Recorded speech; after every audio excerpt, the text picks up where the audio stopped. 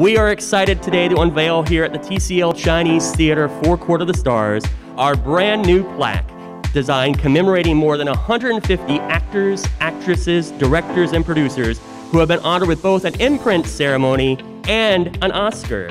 One of the beauties for me about being here today is because it reminds me of the time when West Side Story premiered here and played for 2 years, which is an amazingly long time. Rita Moreno and Russ Tamblyn and I got to do our footprints here, and they're right next to Natalie Wood's, and I think that's the perfect place to be next to Natalie.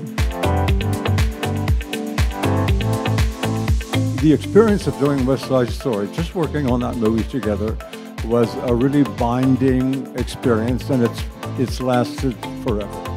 And I have now done a book, a memoir, and it's called, of all things, My West Side Story.